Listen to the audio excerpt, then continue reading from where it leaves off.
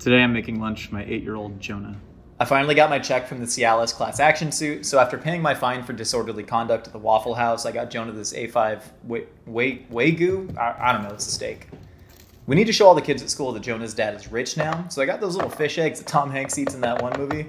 Man, I love me some Tom Hanks. When Sandra left, she wrote down a list of Jonah's allergies, and it said shellfish, but the only one who's shellfish here is Sandra. No, Jonah has an EpiPen. He'll be all right. So we could flex on the haters. I got Jonah the most expensive dessert I could find at the Whole Foods. It doesn't look like any beans I've ever seen, but I also found out the wedding nipple ring Sandra bought me wasn't real gold, so I'm adding the real gold I bought to his lunch. Now, Jonah normally only drinks hose water and Diet Mountain Dew Code Red, but he's only getting the best now. Sandra, baby, I still got $350 left. If you come back, we can go to the Cheesecake Factory like you always wanted to, baby. It's the one that Justin Bieber